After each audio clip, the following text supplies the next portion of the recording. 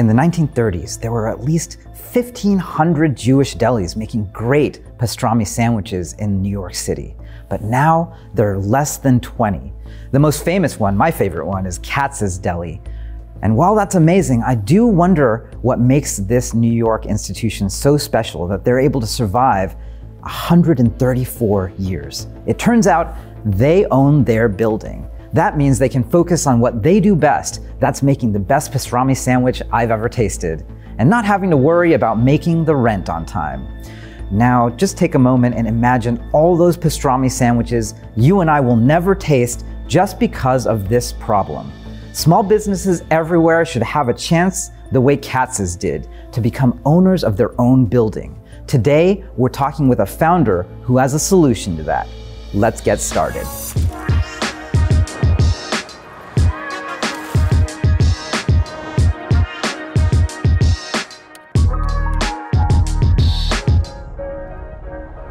Kevin, thank you so much for joining us today. I just wanted to start off with, you have a big personal mission as a part of working on this startup. How did you start thinking about this as a problem to solve?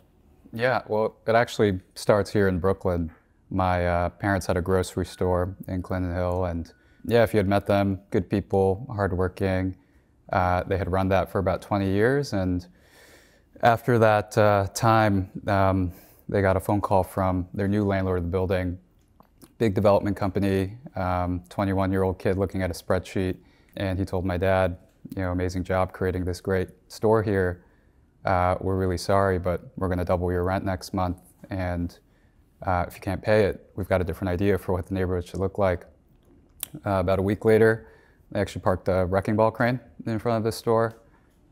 We lost the business in a month, and we actually lost our home a few months after. And I was 11, and so asking hard why questions to my parents. But the one that stuck with me the most and still sits with me to this day is why, being really good at what you were doing, being, on the PTA and a Little League coach, why all of that actually ended up leading to sort of our own family's demise in the neighborhood. And that question in aggregate of, why are there really good, hardworking families and entrepreneurs across the country who effectively displaced themselves by being really successful, that became the real genesis for withco. Yeah, these are people who are really building up the community. There's real value to having them there. And yet, how do you think about actually solving it for them now? Like, how does withco actually work? I think the real estate experience is really interesting. We all sort of feel it. Gentrification is this sort of dirty word. And whether you're like the stockbroker who lived in Brooklyn or you were one of my parents' cashiers, it affected you equally for that store to go away.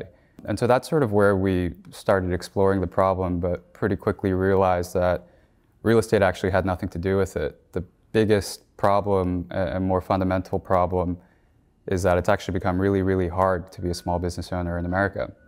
It's become very risky. The perception of risk has also gone up pretty dramatically. And so who's sort of willing to take a shot to work with you? Big businesses have become very big, and so if you have to choose between working with like Gary's coffee shop or a Starbucks, like you have a pretty clear choice today. And so we believe that sort of systemic misalignment is what creates gentrification to happen in the first place. But it all comes back to real estate because it's a crazy phenomenon that this platform risk exists for small business owners, that to be successful you actually end up kind of screwing yourself. And when we looked at sort of the two financial products in the market, one being a mortgage, which ownership would have been a great solution for my parents had they been able to afford it or had the time or known how to buy a piece of commercial real estate. And on the other side, a lease, which is the product that pretty much every small business owner needs to take. It's a short-term relationship with the space. It's counterproductive for you, so if you do well, you end up displacing yourself. And it's one of those real sort of tragedies because it's not only that the business owner loses, it's that an entire community loses once they go away. So it's really sort of a form of almost societal waste or loss, because here's an empty space. Sometimes it's on a corner. It ends up being, literally the cornerstone of a community. People move to that neighborhood because, that corner store is there. That's right. And then suddenly, housing values go up. rent goes up all around that area, and then suddenly that same business that was the cornerstone could not stay there. That's where withco can come in. As sort of the neighborhood rises, that business owner can turn to withco and say, well, I'd like to buy this place, could you help me? Yeah, that's exactly right. Small business ownership, community ownership comes hand in hand with small business ownership, and I think we all love our small businesses. And so the product that we've really built to start was really thinking about sort of what incentives would actually make sense for a small business owner today.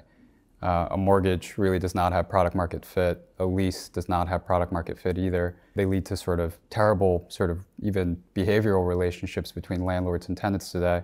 And so this idea of, what is that incentive structure led to us thinking about sort of lease to own. And so we would work with business owners all over the country and every single day to basically get on the path to ownership.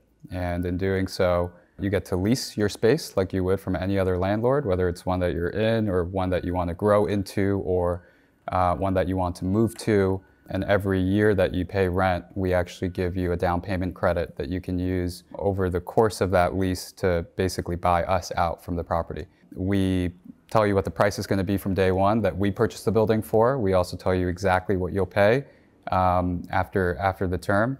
And with that, it just creates a completely different actually behavioral relationship. It's sort of very simple, but if you have the same goal as someone, which is we want to sell you this property, we think you deserve to be here in the long run, we treat each other very differently. And so instead of this relationship built on opacity and keeping your information close and your intentions close, and for a landlord that's actually problematic because they don't know the quality of the business owners they're working with. We get to see that information, and using that information, we get to actually focus on scaling our impact by helping more and more business owners. So if I'm a small business and I go to withco and sign up, what kind of experience should I expect? It sounds like at least some of it is, using data, using really a lot more information. Withco can make smarter decisions about locations, where if you have to relocate, where you should go, that sort of thing. Yeah. I think it starts, kind of with like onboarding, right? So you knock on the door, and I'll use like a doctor's office as an example, but there's like a sign-in sheet with what your problem is and what you're looking for. And we want that experience to be awesome. It's like not only about tech and making it really easy for us to collect your information, it's also about, we think, empathetically sort of walking you into the door.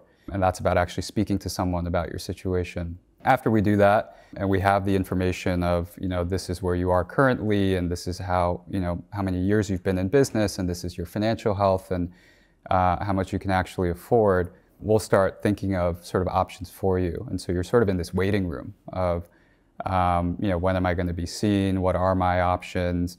Are the snacks nurturing for me? And so we're trying to actually, over time, even like help you get on that path to ownership.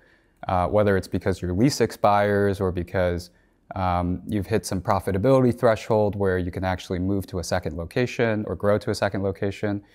And so that's sort of the experience that we want to deliver to small business owners, because it's sort of all about listening. It's about how can we actually understand, that sort of messy spreadsheet over there, or, this information over here, and actually give you this information back to say, this is actually when you're going to be ready for property ownership. It may be today, it may be 5 years from now, it may be 20 years from now, but at least you have that as an option versus sort of taking what the market gives you, which is mostly leasing.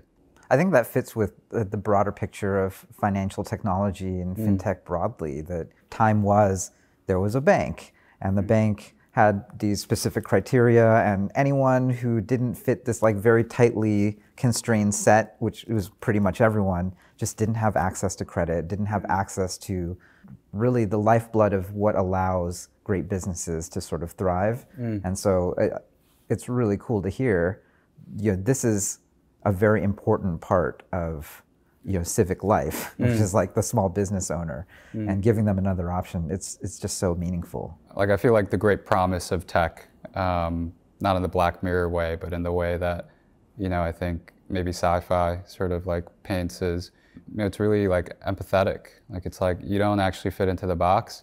Like there's actually this huge sort of color scale of where you can be. And if we can sort of say like it's actually not a box, but this is where you are and this is where you need to be, you just open up basically access to way more people. So if someone watching wants to get involved, whether working on this great mission with you and your team, or they own a small business or have a friend or family member who might get help, might need help from withco, like how would they get involved? Yeah, withco, super easy. You can either onboard there, whether you're trying to join the team or join the mission, or want to work with us on sort of thinking about your future as a business owner and property owner. Yeah, it's a one-stop shop. Kevin, thank you so much for joining us on the channel today. I mean, it's just really cool to see something that can open up new doors for small business while also being a truly great fintech startup as well. Thanks for having me. That's it for this week. What we try to do on this channel every week is to help you on your journey as a founder, future founder, builder, or manager. So if this is your first time watching, please click like, subscribe, and hit the bell icon to make sure you don't miss a video.